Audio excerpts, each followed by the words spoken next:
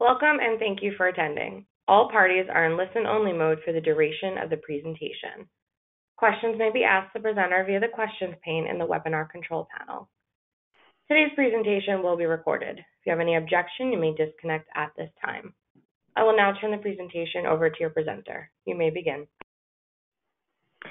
Good afternoon, SHRM Long Island, and if we have anybody from SHRM New York City joining us, good afternoon. This is Chris Valentino, and today for our last Friday Lunch and Learn, we're going to spend our 20 minutes talking about the new New York State and New York City training initiatives or mandates. The big news. It's big news for us in New York. While most employers, at least that I work with, and certainly who have been attending SHRM Long Island breakfast series and dinner meetings, what we've been encouraging for the last 30 years is that employers go out and do training. That we do training for our management teams, that we do training for our employees, specifically EEO compliance training, and under the EEO compliance umbrella, that we do anti-harassment training, which again would include sexual harassment. And after my 18 years of practice, I will tell you that I believe that employers are failing even when they do this training because they're approaching it as a check-off-the-box exercise. Every year or every other year, we run people through a training program, whether it be live, whether it be webinar-based, whether it be a disc that people need to watch, or an online session. And the only thing that we care about is the fact that they completed it and that they signed the acknowledgement. And for as long as anybody will have listened to me, I had said, and I still say, you can't treat this like check off the box.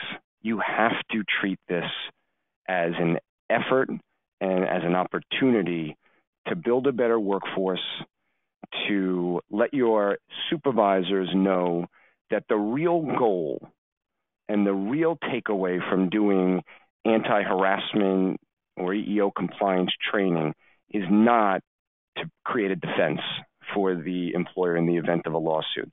The real goal is to have them understand that there are so many things, the disputes that we see in the workplace can be avoided, and there are so many different things that we can do to make sure that we work hard to build a better employee and to avoid those disputes, and to create the workplace that people want to work in, not that they have to work in.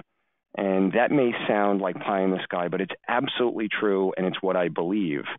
So if you are an employer listening to this live, or you'll listen to it as a recording, you have to understand that even with the mandates that are coming from New York State and New York City, this cannot be a check-off-the-box exercise for you. We have to recognize that currently and always, this has been a major problem. Harassment in the workplace, discrimination, it is an issue. It's a problem. There's nothing new that is emerging out of the Me Too movement. It's all stuff we've seen before. And it is now an opportunity for us to sort of reinvent our approach to training and to do it in a much more effective way.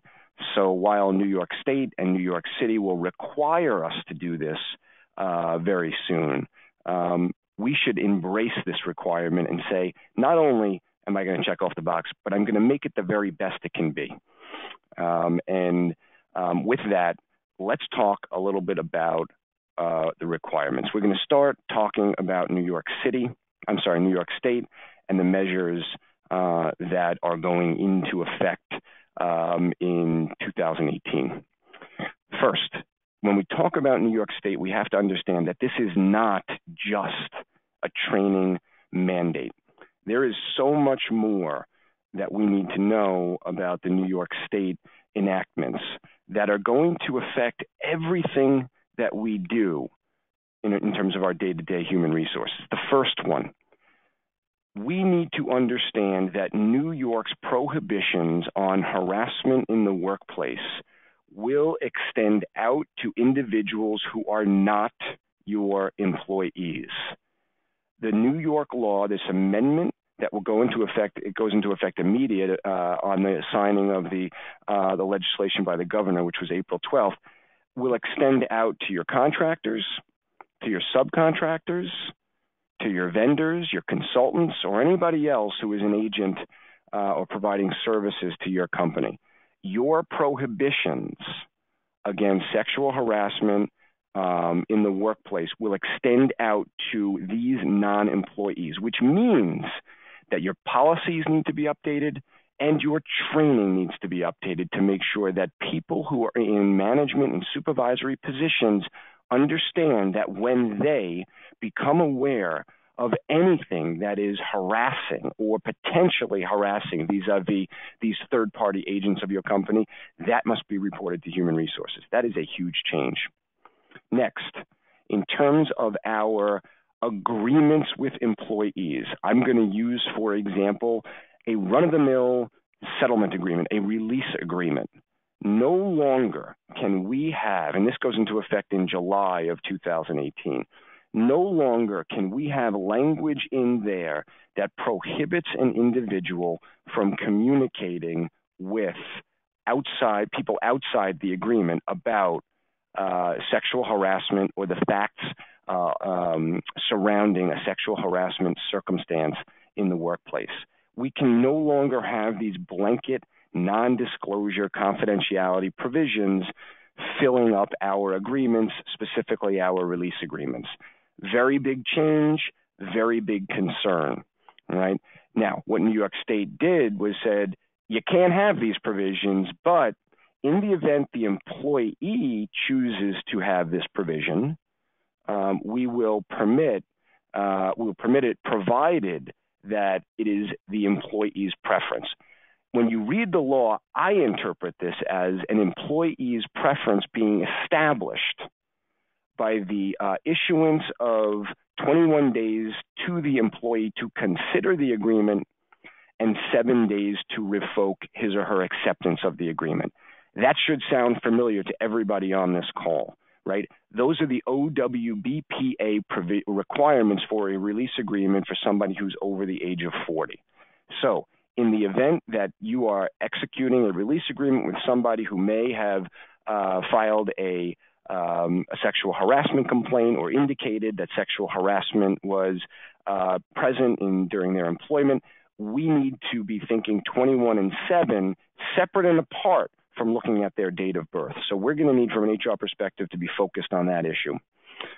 I think an even bigger development centers on the usage of arbitration agreements in the New York workforce, in the New York workplace. Again, for anybody who goes to the Jackson Lewis dinner meetings or the breakfast series, you've certainly heard me and my colleagues talk about arbitration agreements being not a bad idea, right? To lock up employees, make sure that we stay out of court, we can avoid jury trials. We've talked about the fact that this summer the Supreme Court should be issuing a determination in a hotly contested arbitration agreement case dealing with a bunch of cases, but one of them is the Murphy Oil National Labor Relations Board decision, which ultimately concluded that arbitration agreements that include class action waivers violate the National Labor Relations Act. I think what you're going to get is a decision from the Supreme Court reaffirming the importance of arbitration agreements. So a lot of employers want these things. They want to implement arbitration agreements with their employees. What New York State is coming out now and saying that effective in July of 2018, all arbitration agreements and arbitration provisions that are in place that would preclude somebody from filing a sexual harassment complaint are null and void. That's huge. Everything in existence that applies to a sexual harassment circumstance is null and void, and you cannot enter into one of these going forward. So basically, you have New York State saying, you can't arbitrate. You can't have an arbitration agreement as it relates to sexual harassment disputes in the workplace. There is an exception for collective bargaining agreements. So they will continue to be in effect. And for those people who currently have arbitration provisions or arbitration agreements with employees, the New York State came out and said, in the event that your agreement or this provision of the agreement is null and void, it will not void out the rest of your arbitration agreement. So all other disputes outside of sexual harassment are ripe for arbitration. If I'm a betting man, this ultimately will be challenged, and it will be a very interesting challenge given the fact that it's a really good argument to say that New York State's law with regard to arbitration and sexual harassment matters should be preempted by the federal law. I do think that if I was a betting man, I would say that that argument will win. But until such time as that gets litigated, we are going to be dealing with this prohibition on arbitration as it relates to sexual harassment in New York. So really huge change. The New York legislation also requires or will require specifics in terms of the anti-harassment policies that employers currently have in their handbooks and in their workplaces. As of October 8th, our Department of Labor and our Division of Human Rights will be collaborating on a new sexual harassment prevention guidance document and policy. This is supposed to be a document that every employer will adopt so that, and it will have certain inclusions in it so that everybody will be on the same page as it relates to preventing sexual harassment in the workplace. I can promise you I'm probably not going to want to adopt this. I'm probably going to want to do something different for the clients that I work with, but New York State is saying that's fine.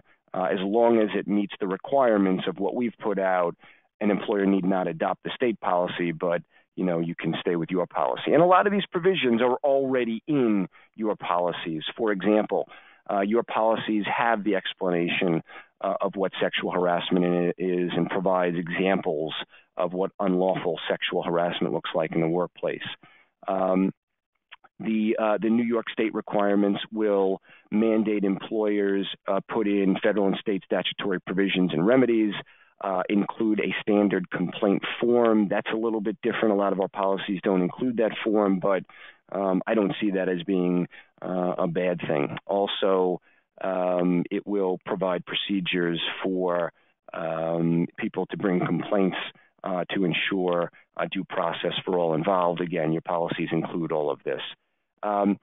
What your policies probably don't include, which a lot of states have, like, for example, Massachusetts, and now New York is adopting, is a recitation in your policy of, in the event an employee feels as if the policy has been violated, where can he or she go to seek redress, i.e., go to the state division, go to the EEOC. So now we need to advertise in our policies that there are avenues for complaint outside the company, which is not something we've had to do in the past.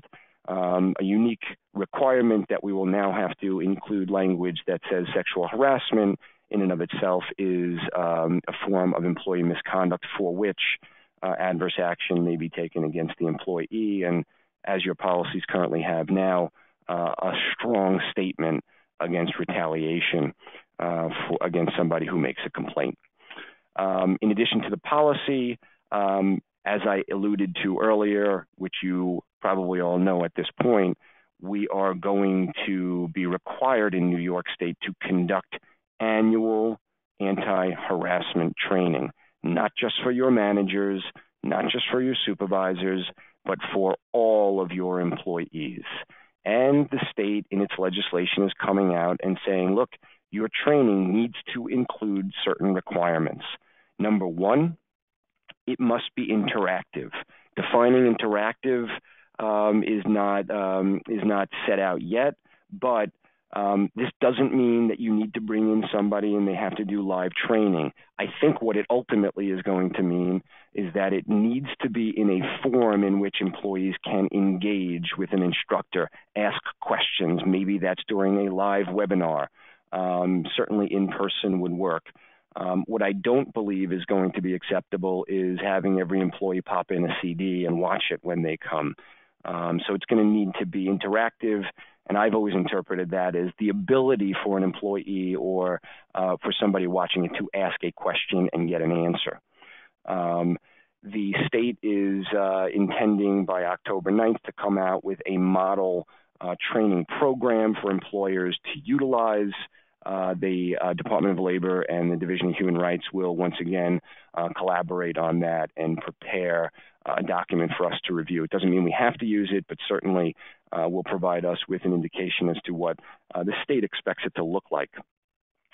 This again will apply to all employees, top down, bottom up, and it will be an annual requirement. So, year after year, we're going to be required to do this training. In terms of the time length, I don't know if it's an hour and a half, 2 hours. We have no information on how long the state expects this to be as of yet. As I said, it needs to be interactive. It needs to be annual. Included in the program will be an explanation of what sexual harassment is, examples of it. We are going to talk about the federal and state statutory provisions, and again, the right to redress, and also discuss the different forums in which people can bring claims. Sounds a lot like the policy that you're going to have to implement. But this training is going to be required, and failure to conduct the training with all employees ultimately will result in sanctions brought by the state in the event it's uncovered. Again, I encourage everybody on this call, yes, it's a mandate. Yes, you're going to need to comply, but don't comply begrudgingly.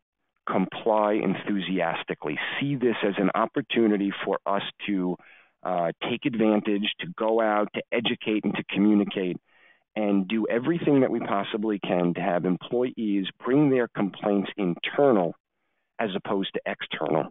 And I think we'll be very, very happy with the results, right? Because at the end of the day, a functioning company, when you're dealing with EEO compliance, is one that encourages and facilitates a significant amount of communication between its employees. The more communication on all topics that we can facilitate, the more likely it is that people will be happy in their workplace, and the less likely it is that they're going to go outside the company to address any things that they think are wrong, for example, harassment or discrimination.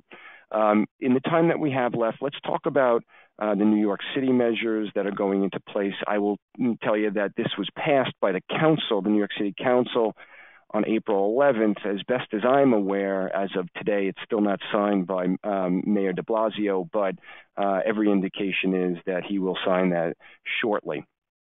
I should say, by the way, with New York State, we anticipate that the effective date of that law will be at some point in November 2018. So the requirement to do annual training could very well kick in this calendar year.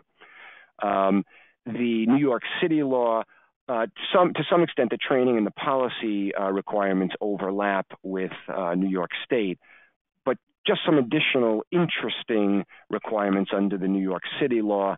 The websites for both the for the Commission on Human Rights will include a lot more online materials for the public to review about sexual harassment, descriptions of model complaint procedures, certainly descriptions of how you complain under the city law, and also feed information to employees about where they can go for help. In addition, New York is going to, the New York City requirement is going to incorporate a poster requirement, and that poster must be hung in every New York City workplace with 15 or more employees. It will need to be displayed in both English and Spanish, and it will be an information sheet on, what employees can do, what sexual harassment is, and what employees can do in the event they believe that they are subject to or a bystander of harassment in the workplace. Interesting, it'll also include requirements on size and style. So New York City is really, really getting into your workplaces with this one. And we anticipate that will be a requirement about 120 days after this becomes law. In terms of the training requirements, it's going to apply to all New York City employers with 15 or more employees. Unlike New York State, where we anticipate this going into effect in 2018, the training requirements of the city mandate will not go into effect until April of 2019. Similar to New York, the training is going to need to be interactive, and New York City did include a definition or preliminary definition of what interactive means, which includes the ability to ask questions. It is the ability to have a trainer or trainee interaction. Now, who does it cover? It will cover any employee who works 90 or more hours in a calendar year in New York City, and it will apply to, you're going to have new hires trained within 90 days of employment. The New York City law also included requirements on record keeping, where an employee must sign an acknowledgement form that they went through the training, which again will be annual, and an employer must maintain it for no less than 3 years. This can be maintained electronically as well. The training content, similar to New York State's requirements, you're going to have an explanation of sexual harassment, a statement of what sexual harassment is, and also examples that are prevalent and popular that we've seen. The New York City law is going to require some additional details, which include not only reference to who an employee can communicate with outside of the company EEOC, the city administrative agencies, the New York State, but also include contact information, which is another, more detailed, but a big change to what New York City employers probably have in their policies right now. It will include information about how to be an effective bystander, so we need to train on that, and additional responsibilities that fall on supervisors and managers in terms of protecting the workplace from harassment.